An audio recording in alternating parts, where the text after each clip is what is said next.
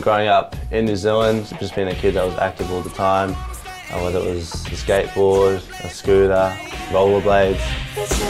I remember lots of times, especially in New Zealand, I'd have to ride my skateboard from my school to training.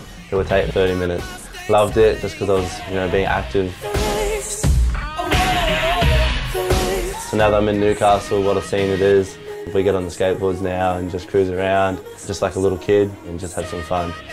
I'm very excited and humbled to be the face of the Knights, to run out round one in front of that huge crowd. Our fans are very passionate. We love playing for our fans and we know that they're going to get right behind us. We've always got their support, so we love them. For me, being in this new generation, this new era, seeing mates that I've grown up with make their dreams come true. I know a lot of them are very talented, skillful players, so although I'm playing against them, I'm very excited.